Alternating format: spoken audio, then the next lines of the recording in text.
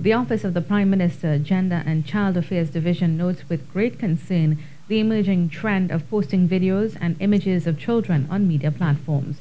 The Office of the Prime Minister is appealing to the public and media to respect children's rights, dignity, and safety. In a statement, it said, "We all have a role to play as guardians in ensuring that our children's right to privacy are promoted and protected."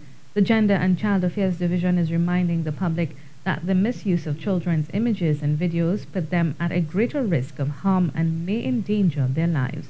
It took note of 2 recent instances on social media platforms which violate children's privacy, including photos of children living at the St. Jude's School for Girls and a viral Facebook post made by a radio personality involving a minor and the Prime Minister of Trinidad and Tobago.